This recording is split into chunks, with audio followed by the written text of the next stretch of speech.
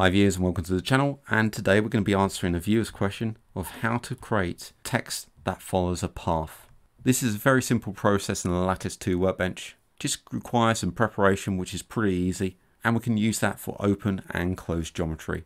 So I hope you're enjoying these videos, and let's have a look at this technique. If you like what you're seeing, please subscribe to the site. I also have a Ko-Fi or a coffee site that you can donate to if you so desire, and that's at ko-fi.com/MANG0. I also run a Patreon where you can subscribe and get extra content, and that's at www.patreon.com/MangoJellySolutions. Any money that's kindly donated will be used to expand the channel.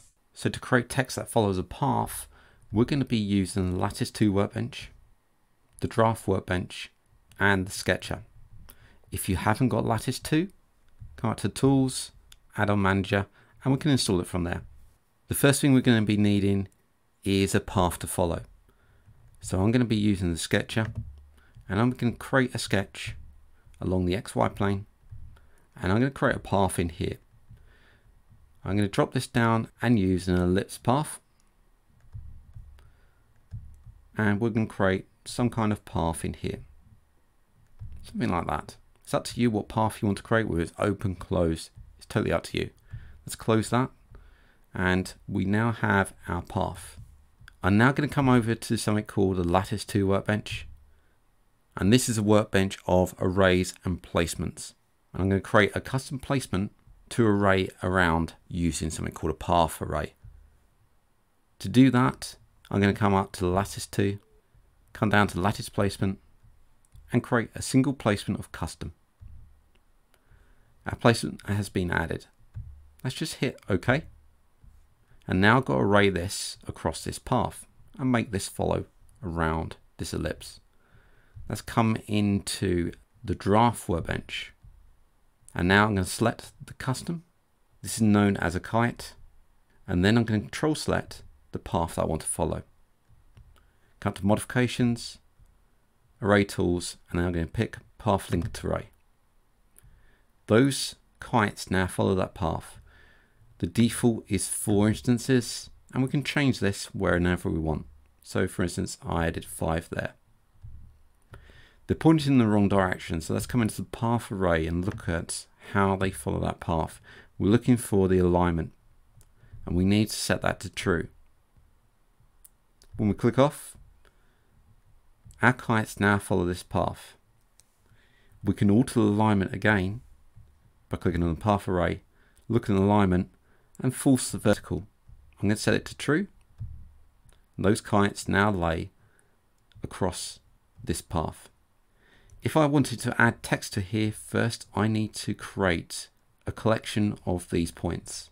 To do that, we come over to the Lattice2 Workbench. When these are in a collection, we can actually use another collection of letters against it to place them at these points. And you see here that we have an icon. The square brackets denote it's a collection. So we're going to place a collection against a collection.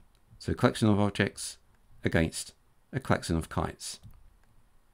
If we have one letter to place along here, then we'd use this one, which is an object against a collection of kites.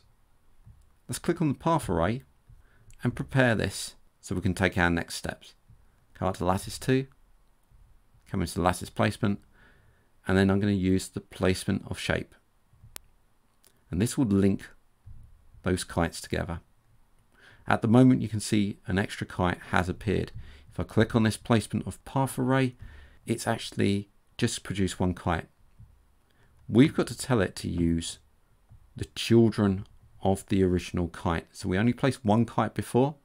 We need to add the children in there rather than the original. We'll come down to the lattice array from shape. We got the compound traversal. Coming to here saying use as whole. We want direct children only. Let's click direct children only and click off. We now got this placement as the path that we need. There's some options in the original custom, the custom placement, to flip Z and invert if we need them. So I can set this to true, and it will cascade down to the placement of path array. And you can see we've reversed the kite, so it's now upside down. Let's set that back. This will come in handy if our text is around the wrong way. Now we've got our kites. Let's add the text. In Lattice 2, you'll find text in here. So if we come up to Lattice 2, we've got something called shape string for arraying. Click on that. We've got a shape string here. The string appears in the tree view. Let's click on it. And let's come down and you can see we've got the font file, the font size, the tracking alignment as well, X and Y alignment. And we got strings here. If we click on the button on the end, we get the strings. Now, if I'm going to place a string in here, let's say we place the words follow, then we have to do them on every line. So it's a line per character. If we add a space, then we need to press the space bar on a new line as well, and then carry on with our text and hit OK. This will become a stack of letters, but this is a collection of characters. So now we can take this collection of characters, control select the placement of path array, and use this icon here, populate with children, because we're taking a collection of objects and placing them against a collection of kites.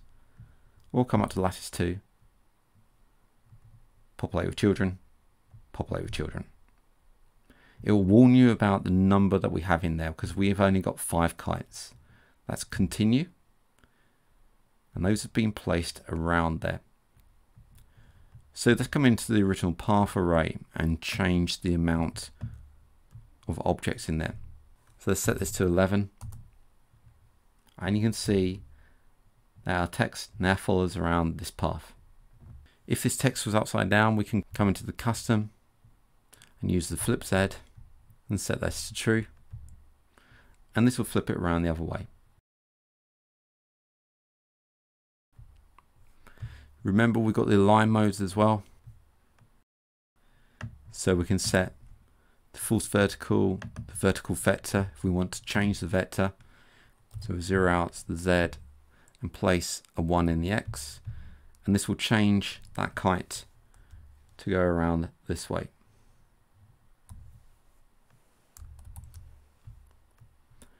To extrude these, all we have to do is click on the populate placement of path array of strings, and we need to come up to Lattice 2, and we need to do a parametric downgrade, and we downgrade those to leaves. This will create an object in here that is now a compound object, and we can use that over in the part workbench to extrude against. I'm just going to go 10mm there and hit OK. So that's now extruded that object. We can hide the path array and the sketch and the original placement of path array and the strings from screen. And now we have the text following a path which has been extruded. This path can be open or closed geometry. It can be made up of a number of edges. Just make sure that you select each of the edges with a control select when you're using the array tool in the draft workbench. So I hope that's useful, and I hope to see you again soon. If you like what you're seeing, please subscribe to the site. I also have a Ko-Fi or a coffee site that you can donate to if you so desire, and that's at ko-fi.com/MANG0. I also run a Patreon where you can subscribe and get extra content, and that's at www.patreon.com/MangoJellySolutions. Any money that's kindly donated will be used to expand the channel. Thanks a lot for watching and subscribing, and I'll see you again soon.